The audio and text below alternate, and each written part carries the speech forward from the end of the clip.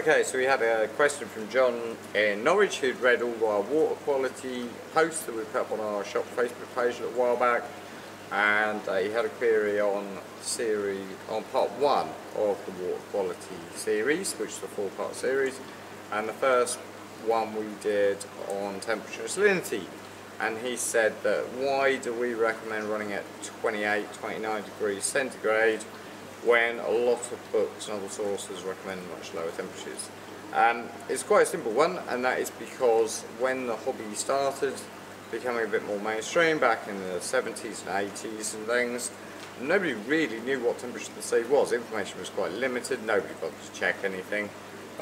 Everyone who was keeping marines had come across from tropicals. That was the temperature they recommended for tropical tanks at the time, and so that just copied across. Even though later they realised that if you keep them a lot of discus or Amazonian fish, then people started keeping those at 30 and the Malawi's up at sort of 27, 28 and things like that.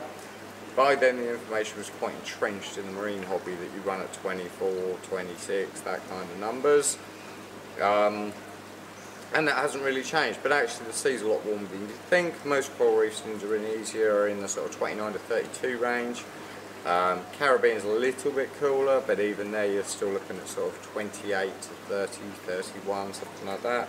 When you get into the Red Sea you're looking at 30 to up to about 34, and those numbers are at 10 metres depth as well. It comes sometimes to be a little bit lower for deep water species, or those close to the drop-off where you get oceanic currents coming in. But even so, even though their temperatures may be a little bit lower for some of the year, they'll still easily be able to cope with 30 degrees. So, also by running at a higher temperature, running at 28, 30 and that kind of range, the bacteria which process ammonia work much more efficiently, the bacteria which process nitrate work much more efficiently. It means your tank's less likely to get an ammonia spike, and it's less likely to get nitrate problems and in turn algae problems and all that kind of thing. It just all works much better at that temperature, because that is the temperature all of these things are evolved to live at. If you want to check it for yourself, you just go onto NASA's website and they have aerial photographs of the world with the average temperatures for each place, and you can see that all the areas where there's coral reefs, they're all around, predominantly around the 28 to 32 kind of range, because that's the temperature that corals do best at, and that's the temperature they grow at in the wild. There's some Australian reefs that are a bit cooler once you get a little bit more southerly and easterly in the range, but even there they can still hit those temperatures sometimes of the year. Also, by running at a higher temperature you get less swing in the temperature. So if you're trying to keep the temperature at 24, on a warm summer's day in the UK you might find your tank temperature rises 3 or 4 degrees, and that can cause a catastrophic problem for your tank as animals rapidly try to adjust to the temperature swing.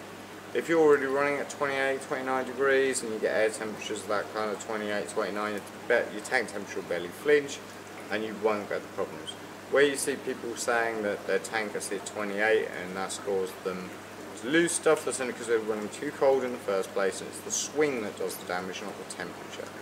So if you're already running at sort of 28 to 30, even if your tank hits 31, 32, you know, you're going to be looking at a much smaller swing and it's unlikely to do much damage. Whereas if you're running at sort of 24 and you get up to those kind of temperatures, that can be quite catastrophic indeed.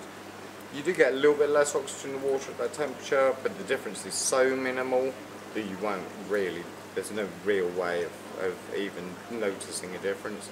You're talking about a drop maybe for a saturation from about 10.5 ppm down to about 10.4. We're talking about 1% difference in oxygen.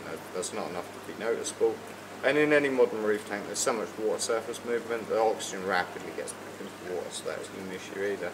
So yeah, raise your temperature up to about 28. That way if you have got any Caribbean or deep water species, they'll still be quite comfortable.